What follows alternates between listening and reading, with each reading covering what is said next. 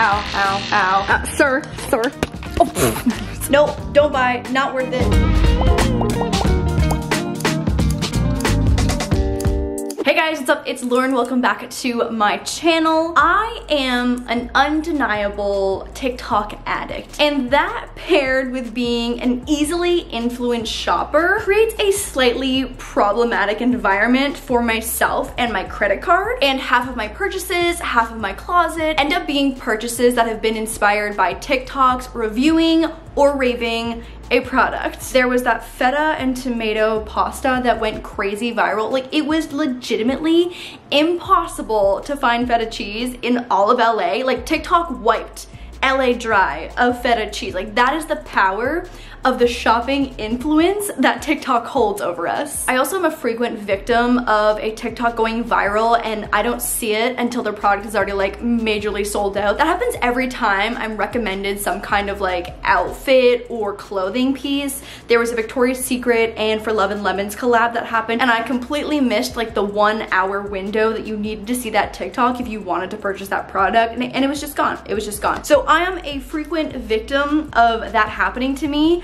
But in this video, ooh bitch, I got some good shit that I got to buy before it became sold out because it went too viral on TikTok. I'll make sure to include not only the TikToks that inspired the purchase, but also the Amazon or shopping link where I bought it. Okay, first up is this necklace that I saw Amelie wearing, who arguably may be the most perfect person that I have seen in my entire life. She linked the product on her Instagram, but I was able to find a TikTok of her wearing it just so you could see it, because I think it was on a story when she posted it. Like, who looks like this? Especially how young she is. Who looks like this? I just don't understand how she got all of that. So that's a necklace, and I feel like this 2000s trend of little beaded necklaces are so popular. Realistically, I'm a little ashamed because I know that I could DIY this necklace if I really wanted to. We've got tippy tappies approaching in 3, 2, 1. Oh, he came in the other side of the door. Bubbies, you made me look bad. You didn't come in on the right side of the doorway. These necklaces came in a pack of 4, and gonna be honest, there is one specific one that I bought the whole pack for, and it's this little rainbow one in the front. It's so cute. This one doesn't necessarily go with my outfit today, but I am going to Cabo this coming week, and you bet your ass I'm about to have little daisy tan lines on my neck because it's so cute. And also, I realistically would buy anything that Amelie wears, even though I know that it won't look the same on me as it does on her. You can't go wrong with a cute little necklace. I live for these Amazon clothing hauls. I 100% thought that Amazon was only for ordering like Q-tips and like pillow cases and stuff. I had no idea there were so many clothes options on Amazon. So she did a whole haul of a few different things, but this first dress was so cute. Again, Cabo next week, had to do a little bit of shopping. She got so many cute dresses. I only bought the first one from this haul, but everything looks so cute on her. Maybe I should have bought more. Maybe, am I living in regret right now? I should have bought more. Ooh, this is pretty Oh, you tied yourself. I was like, what is this? Ooh, you know we're about to do a try on. Oh, this is cute. It looks like a good size. These colors are not colors that I feel like I ever would have naturally gravitated towards, but they look so good on her. It completely sold me. Oh my God, ladies and gentlemen, we have a winner. Oh, this is cute. I need to get like some little petals or whatever here, but like this is cute. And it's flattering, like it's not too thin. I have like a little slip underneath, so I wasn't sure like how see-through these are gonna be, but wow. Wow, wow. Amazon, come through. Next we have a stasher scrunchie. So these are essentially scrunchies that have a little zipper on them where you can put your shit. And I am someone who has 95 things in my purse. So maybe this will be not like a full solution, but a partial solution to having too much stuff in my bag. So here is what it looks like. It's a cute scrunchie. Oh, this is a lot small. Oh, you can put things all the way around. Okay, here's the little zipper. Let's see how much shit we can fit in here. I've collected a few things. Vaseline little lip balm, some AirPods. We're really gonna test the limits here. Oh! you know when a snake eats something, you can see exactly what it is in the snake's body? I feel like we're experiencing that. A little bracelet, some rings, a vlog camera battery. This is the reality of things that are really in my bag. But let's zip it up. I've got one more item that I want to see if it would fit. I mean, it's pretty weighty. It's pretty weighty. It's the camera battery and the AirPods specifically that are really intense. But I think if you had like a hair elastic, a few rolled up bills in here, and like a lip balm, I think that this would actually be highly functional. Oh my god, I feel like the scrunchie is birthing the AirPods out right now. Okay, I am someone who doesn't leave the house without a snack. And so I wanted to see if these bunny grams would fit in here. I don't know if they will. I really don't know if they will. Oh, maybe they will. Oh my god, they 100% fit. They 100% fit. Let's go, baby. I'm ready for a concert. I'm ready for a theme park. I'm ready for the beach. I wonder if I can put it in my hair still. Oh my god! Bitch, you would never know that I have bunny grams and all that shit up in my hair. Wow, a bitch has bunny grams in her hair and you would never know. 10 out of 10, honestly. Like, I really pushed the limits of this thing, but for normal people who don't want to put bunny grams in their hair, this is a good product. This one came with a beige color and a black one as well. 10 out of 10, honestly. Here's another one that I consistently get ads for. So I saw this TikTok and she did a whole Amazon haul of other cute things, but I get ads for pillow slippers every single day. And Remy is also a walking ad for pillow slippers. Oh, and by pillow slippers, I mean pillow sandals, like pillow slides, pillow flops, whatever you want to call them. Remy loves hers. I've tried hers on, they're very comfortable. My only issue is that when anything has a really like solid heel, I have those slip-on Uggs that are kind of this shape that have the strap around the back.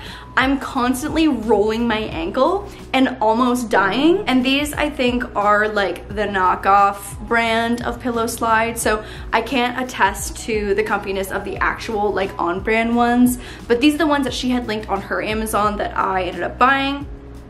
Oh, these bitches be lying. I ordered a size 36. I'm actually closer to a 35, but that was the smallest size they had. These are a 37 to a 38. Oh my god, my knees, Is this 27? Oh yeah, these 100%, like first off, just are way too big. Can you see me? Can you see me? Can you see me? Can you see me? They're fine. I guess they're cushy. They're pretty cushy.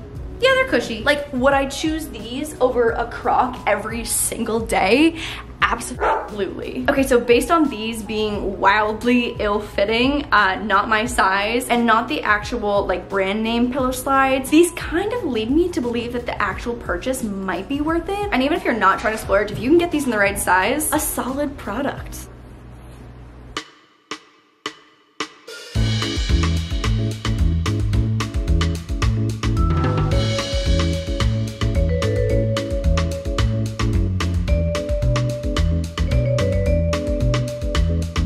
Okay, this is one of the TikToks that I got super lucky on, and I was able to make the purchase before they went crazy viral. This one has 573,000 views and 109,000 likes. Bitch, I got lucky. So these are jeans from Abercrombie, and I have not shopped at Abercrombie since I was in grade 8. Like, Abercrombie is back and making cute shit apparently. So these are a wide leg denim that are supposed to be like really fitting on the booty and the waist, but still have like a wide flare leg. She ordered them in tall, but she looks much taller. And so I was able to get them in my size, the crop wide leg ultra high rise. I got them in size 25 and they are regular length. I like the wash. I will say they look a little short for being ultra high rise. I think about how long my wide leg Zara jeans are, and these look a little bit like capris. I'm a little nervous if I'm being honest. Either way, the tags are still on if I have to return them. I'm 5'5", like I'm very average height, so I never have to buy short or tall. Like I am a regular average jean length kind of person. You guys, you guys, here's the good news, is that the waist is cute. The waist fits really well. It's tight on the butt. Like I feel like the booty looks pretty cute. It's a good fit. Like I can feel that it's hugging the cheeks, right? Like this right here, like you would think everything's going great. When I tell you, again, this is a regular length jean. In what world? Hello, it's Lauren from the future here. So I'm dumb, and these jeans are legitimately called a cropped jean. So Abercrombie, I am so sorry for all the shit that I talked about. That's on me. These are floods. This is what we used to call this. I don't know if it's still called that. That's a flood. What is that? They're almost up to my shins, honestly. Like, like this is the most dad angled in the entire world. I feel like sometimes that length of jean, if there was like 2 more inches, is actually a cute length when you're wearing stilettos so you can see the entire heel. There's nothing cute about that. I don't know who they measured to say that these are the regular length jeans. They're not. If you're 5'5", you need to order the long ones, and if you're taller than 5'5", these jeans are not for you. They're just not for you. This is another wildly viral product. It has 3.4 million views. It's like this electric hair detangler. So instead of like ripping a brush through your hair, it vibrates the tangles out. And I was lurking through the comments and some of her video responses, and this has been a little bit controversial. I feel like people don't actually believe what's happening. Ooh, your batteries are included. Come on, what a deal. So I have not brushed my hair today whatsoever. Like, it's not brutal, but like it's definitely like slept on. Like I really just brushed the top portion into the sleek pony and didn't really touch anything in the bottom. I also just realized that we have our next product sitting right here. It is a snake. We'll get to that in a second. I'm only gonna say this because I know that we're all thinking it. This looks like some kind of torture sex toy. I don't know. I think it's the vibration part of it. I'm not entirely sure. So let's see what happens. I'm scared.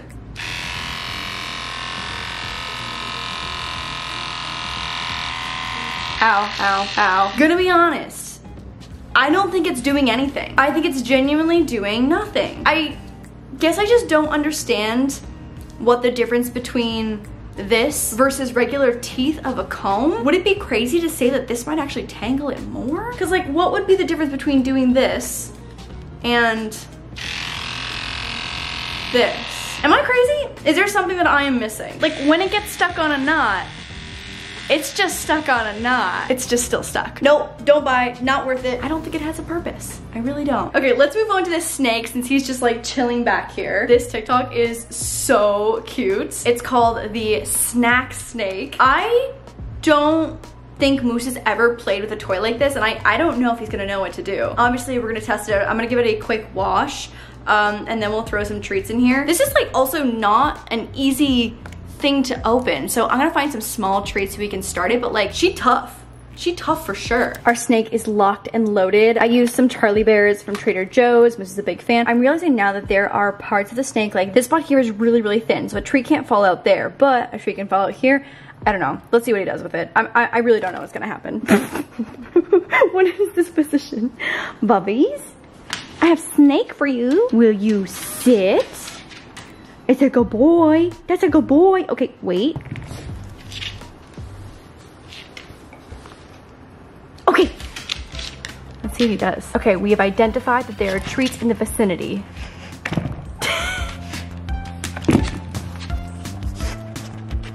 Oh, we had our first treat fall out. Oh, it's so cute when he puts the snake in his mouth. It's so cute. Me being the dog parent, where when my dog does literally anything, I'm like, oh my God, look at him. I'm so proud. He's doing so great. Wow, I feel like this is gonna be many minutes of entertainment. Moose eats so fast. A lot of these like enrichment treat toys don't really last that long in our household. And so this might be one of them. Sir. Oh. Okay, I get ads for this product all the time. I see it on Instagram, and I feel like it's one of those products that went viral because it's so aesthetically pleasing looking, And also, I want my butt to look like this, so like why would I not want to purchase this product? So I bought it, as one does. I got buns of glory, and acai your boobies. Boob polish firm and tighten. I don't really have boobs to polish or tighten, but I did want to feel the consistency and give it a sniff. I feel like it's not gonna do anything bad to my skin, so I figured that I could still try it out. And this is a smoothing butt polish to tighten and glow. First off, they look like shit. Like, they look like actual shit. All the ads have them displayed with like the most amazing swirl of product on the inside, and the pink and the green are all like intertwined to look so pretty. Here's what mine showed up looking like. A little messy, and I'm gonna be honest, there's not a lot of product in here. Oh, it smells bomb though, wow. But like, do you see what I mean? Like, this whole section here is kind of empty. Oh, it's a lot thicker than I thought it was gonna be. I don't really know where to put this now. Let's put it on my arm. Oh my god, it smells so good. Oh wait, is this something you have to wash off afterwards? This is definitely, oh my god, I'm stupid. I was like, why are there all these little bumpies in here? I mean, here's the thing, is that it smells great, and exfoliants always kind of do their job. I've heard Hiram talk about how like a really coarse exfoliant though, like these ones, can be a little bit harsh, but I feel like on your body it's probably fine. I feel like there's not quite the amount of product in here that I thought I was gonna be getting, and it's not as aesthetically pleasing as the advertisements, but it's like when you see a burger on TV, like it's not the same burger that you're actually getting. Oh my god, this one smells so good. Also, this one really does have like the aesthetic little swirl on the top, so that really delivered. Again though, I feel like this whole side here is kind of just empty. I actually really like the consistency of this. It's like thick, but still fluffy. The little exfoliator beads are much smaller in the one for your buns. Like, I would want to exfoliate more on my butt than my chest. I feel like my chest is really sensitive to like breaking out, and like it just burns faster in the sun. Like, it's just like more sensitive overall. Okay, so here are the big ones. This is obviously kind of like a jumbled up group of them, and then here are the little ones that are for your chest. Like, there's just a massive size difference. I'm gonna go wash this off real quick. Okay, we're back. My arm still smells really good. Obviously, I don't have results as of the last 10 seconds that I've been using the product, but 10 out of 10 on smell and consistency. I really am going to give these a try though, specifically the Buns of Glory. I definitely prefer this scent. So stay tuned for results to see if my booty and boobs get polished, firmed, and tightened. All right, so those are all of my TikTok influence purchases. I apologize in advance if I've influenced you to buy any of these things. If you're gonna buy one thing, just make sure it's not this stupid thing. This is dumb. Like, this is actually dumb. But other than that, this was mildly successful. It really was. There's like nothing aside from that, and maybe the jeans that I was like unhappy with, but the jeans I can return. I made the mistake of really destroying the box on the hair detangler because I didn't have scissors, so we'll just charge that one to the game. Anyways, I hope you guys enjoyed this video. I will see you guys next Sunday for another one. I'll see you on Tuesday for a new episode of Wild Till 9, and again sporadically a few days a week on the vlog channel. Bye guys, love you.